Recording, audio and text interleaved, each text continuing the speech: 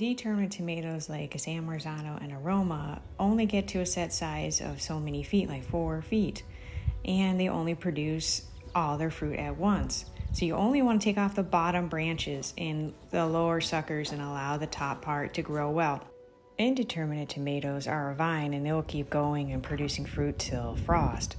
So you want to keep one main vine. So clean up the bottom branches, and you can go up higher to clean up the suckers, but leave the main top crown.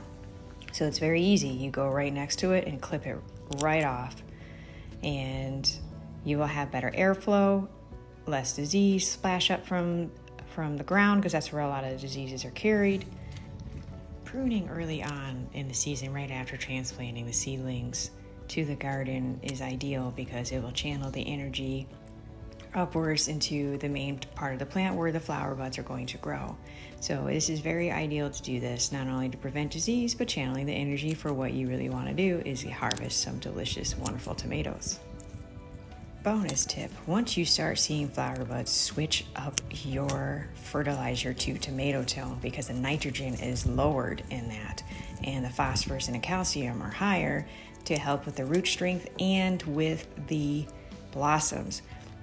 The seedlings, after being transferred, I also remove any flower buds, so that way the energy gets put into the roots, and stronger roots held up to the higher to the wind. So it's very important to do this.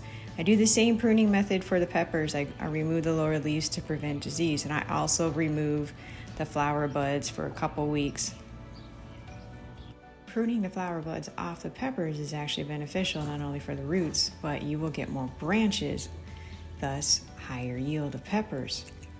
So as you can see, I'm going through and I'm just removing to make the bottom stem available for better airflow to prevent disease from splash up from being watered by the rain, because I use a drip irrigation system to prevent that blossom end rot in tomatoes and in peppers, consistently with a timer every day, same amount.